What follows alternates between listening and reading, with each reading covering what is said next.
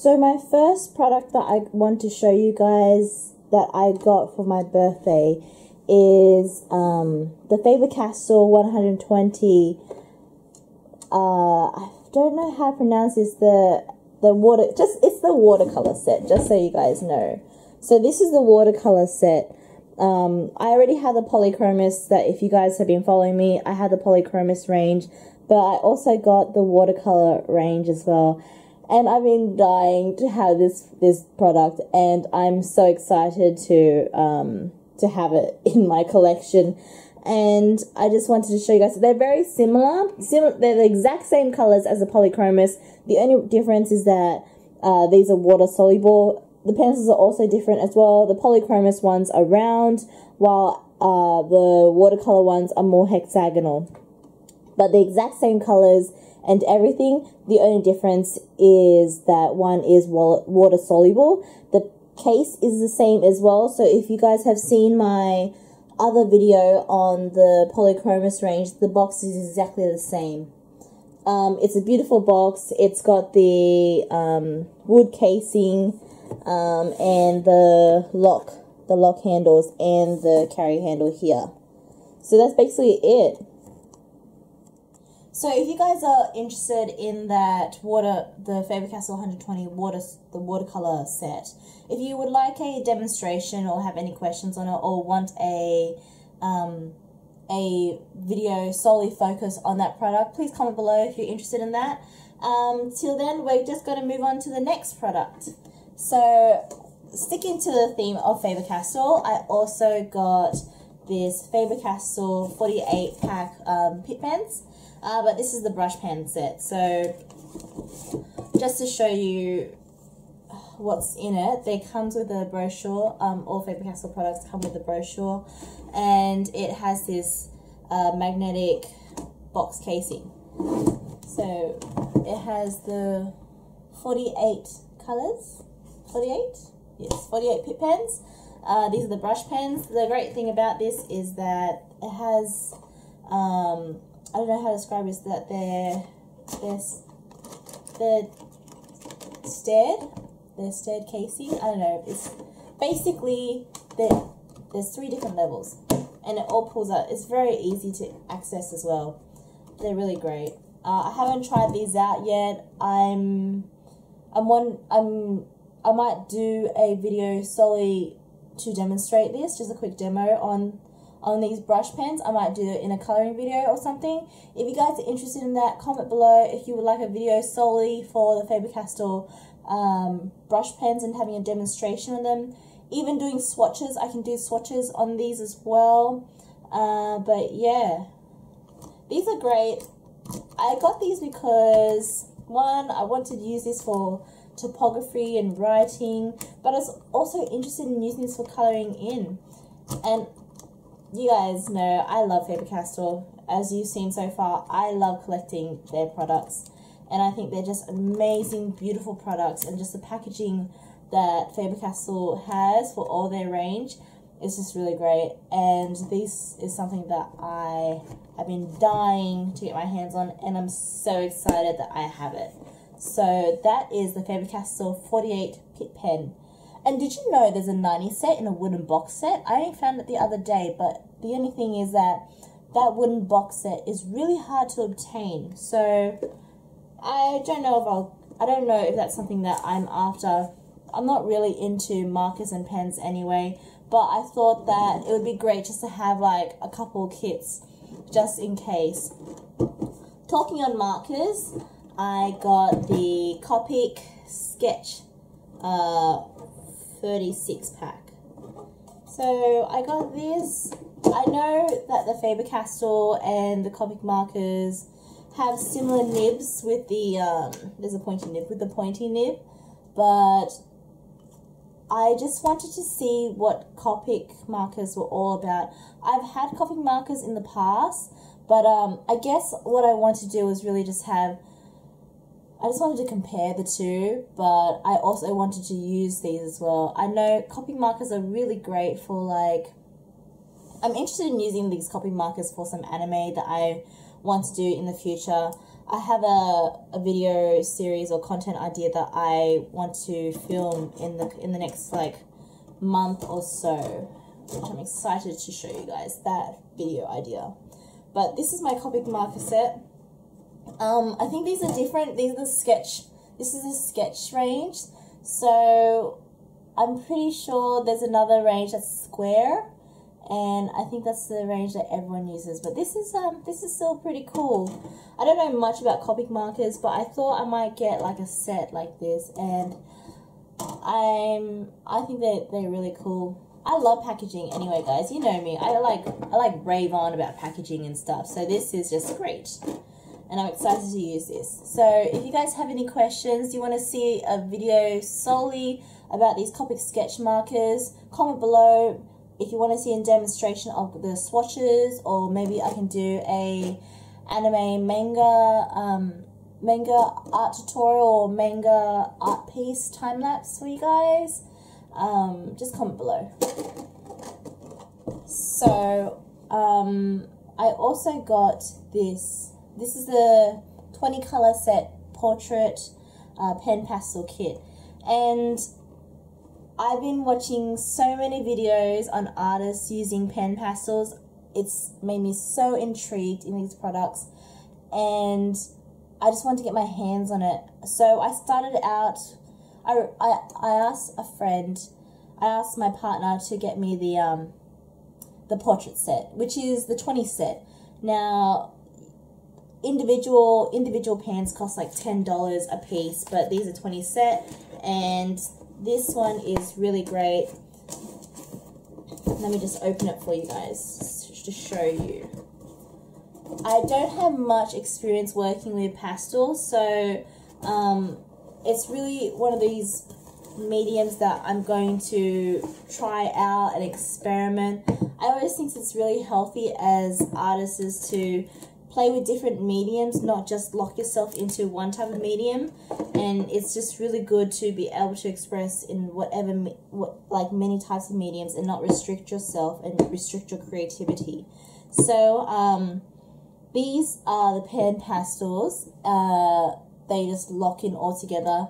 And this kit comes with a bunch of things like sponges and different tools to apply it to the paper. But I've already filmed an unboxing and unlocking of the colors. So in the next clip, which will be after I speak now, I'm going to show you a sped up unboxing of this PanPastel kit with all the colors that are included. I also want to show you guys a little sneak peek. I don't know if this video will be up before my PanPastel artwork, but if it isn't, and so basically with the PanPastel, I created this portrait, and this is my first time playing with the PanPastels, and I think it's a good attempt. My only criticism to myself is that I didn't realize there were two sides to the paper that I could use. So I was using the rough side when I should have went on the smooth side, because the smooth side would have handled these pencils a lot better. But in terms of the rough side was really good in terms of the skin texture, as you see here. But this was my first attempt, and I'm hoping that with practice, I'm just going to get better and better, and just keep like experimenting about this product and learning more about it as I go.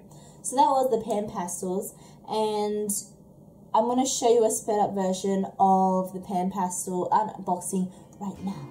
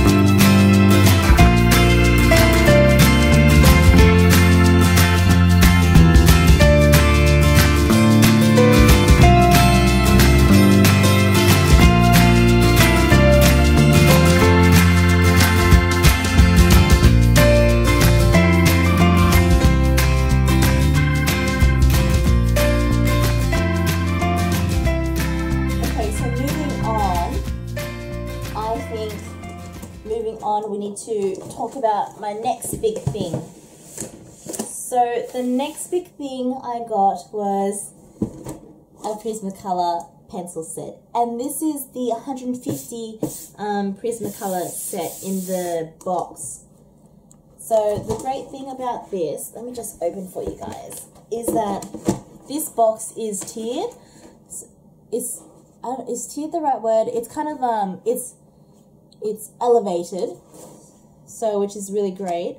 There are 6 trays, and I've used these pencils and I love them.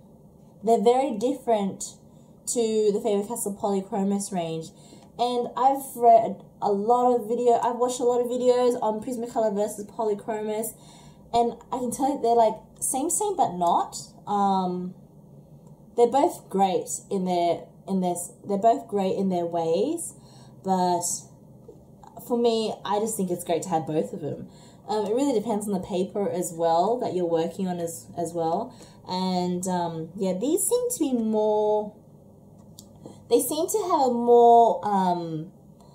be more malleable in a sense that when you lay color down and you work next to it, it's very easy to push the pigment into another color, as in it's more oily, I guess, these pencils. These pencils though require a lot more layering, but so do the Faber-Castells. I don't know, they're like same but not. It depends on your preference. If you're questioning whether to get Prismacolor or Faber-Castell, I would suggest get a couple pencils from each and experiment with the two, and just aside from that, don't need to get like big cases. But for me, I just love pencils and I love coloring in, and I thought it's a good idea to have a couple of things. So I'm telling you guys, I don't need pencils anymore. This will be the pencils that I'll use for the rest of my life. I don't think I'll ever need new sets.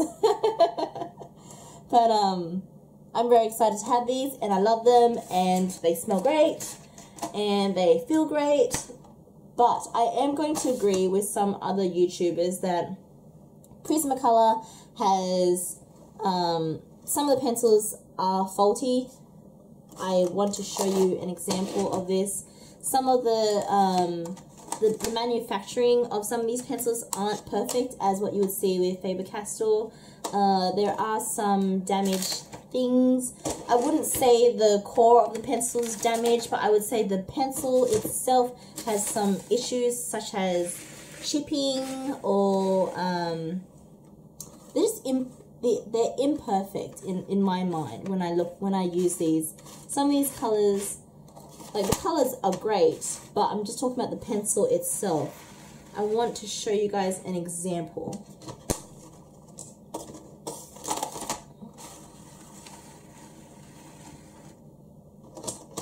Pretty sure.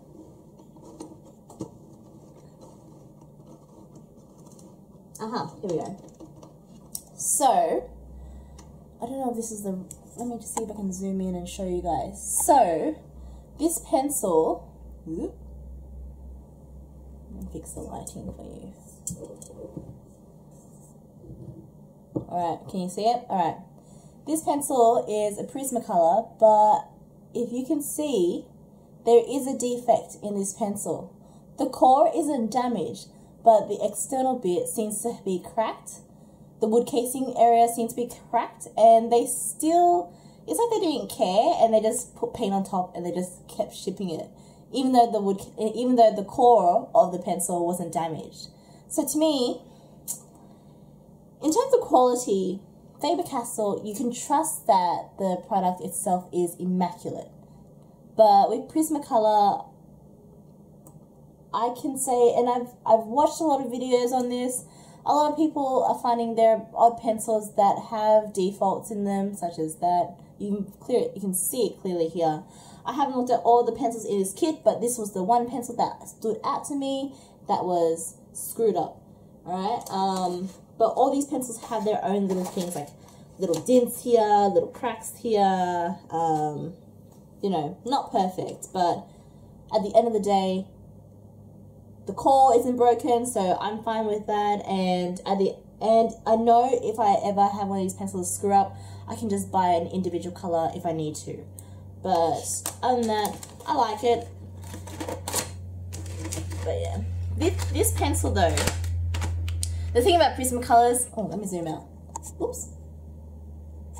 The thing about Prismacolors is that these pencils are really fragile.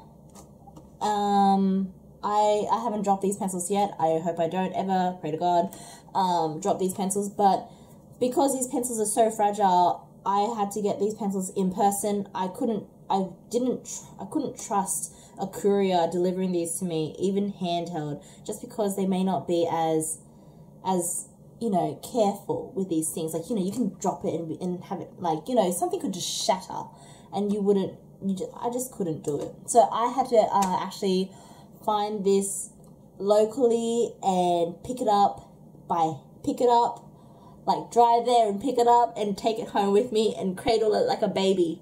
But yeah, I've just heard so many stories that these Prismacolors are freaking fragile, and I just could not take the risk with buying it online.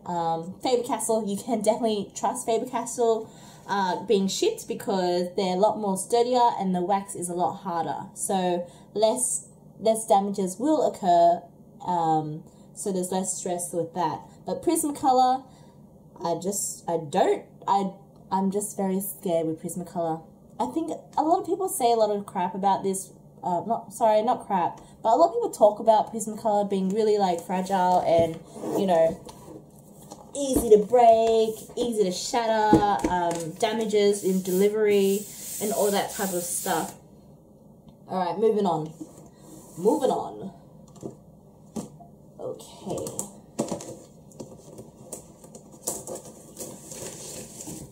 This is just something small that I bought.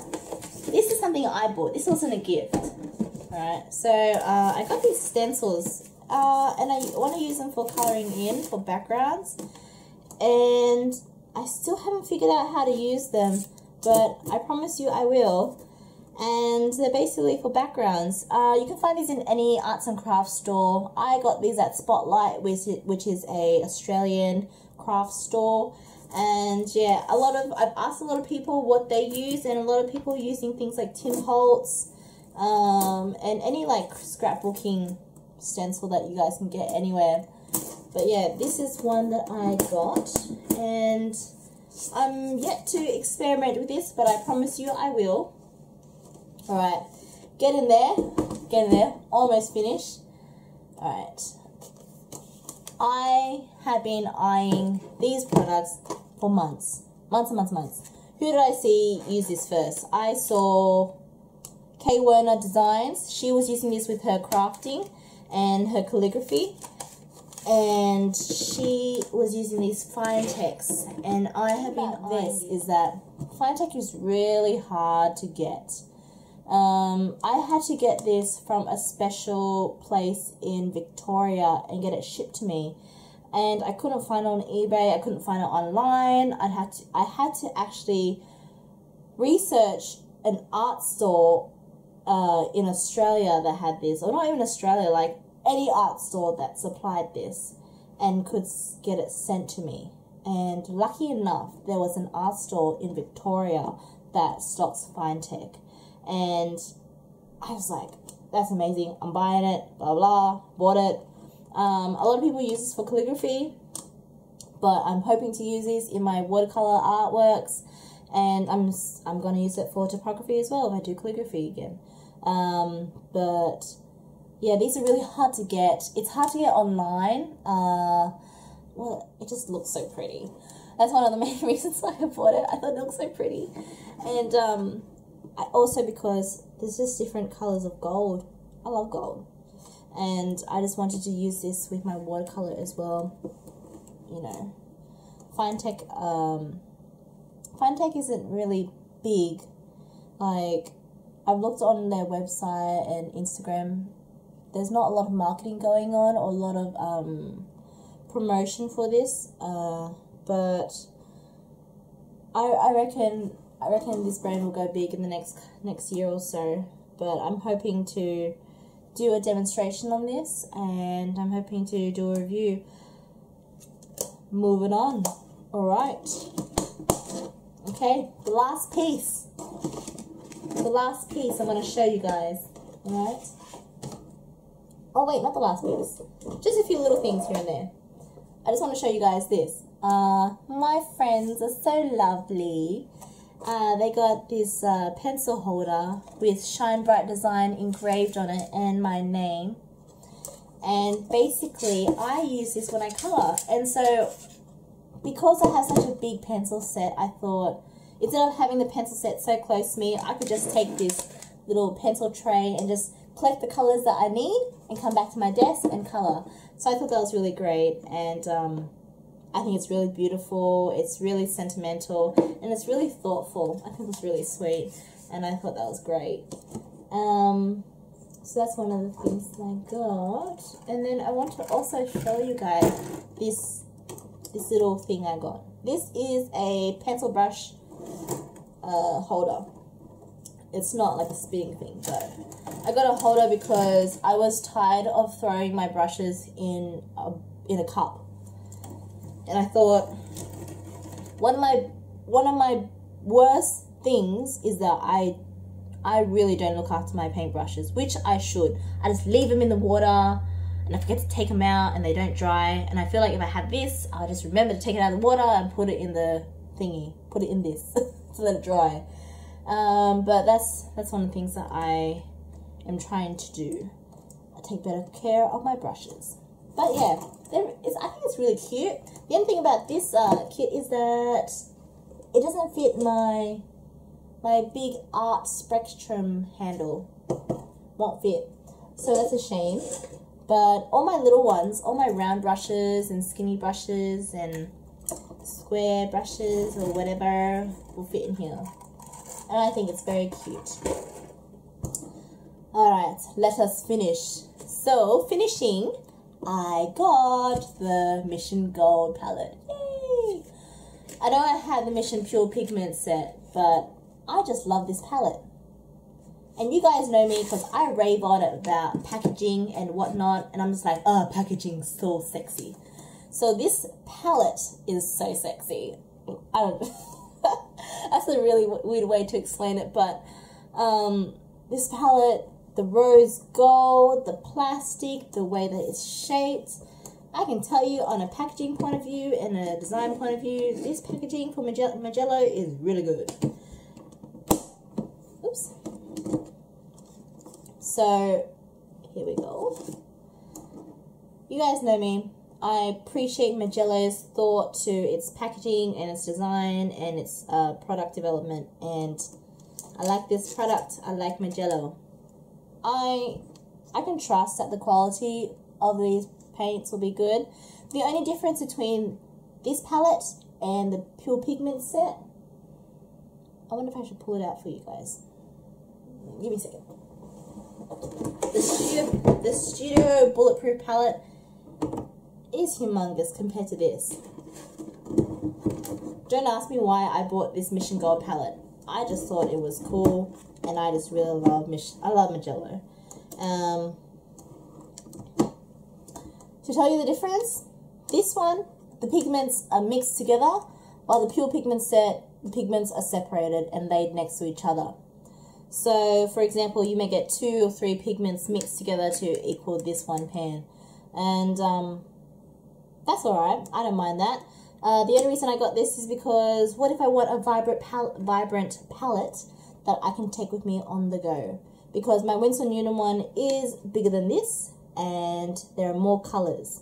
And I feel like I need to limit myself when I'm on the go.